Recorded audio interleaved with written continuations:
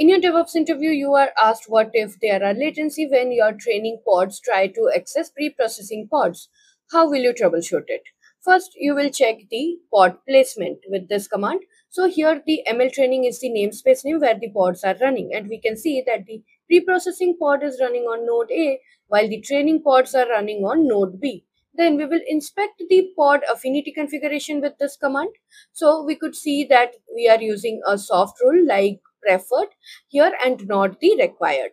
That means first it will try to schedule on the same node, but if suppose it's unable to do so, then it will take any other node that is available. Next, we will verify the node resource availability with this command, and we can see that node A was fully utilized and there was no room for additional pods, which is why both the pods are running with different nodes. But still, we want our pod to use the same node to avoid the latency. So we will update the rule from preferred to required and just reapply the YAML.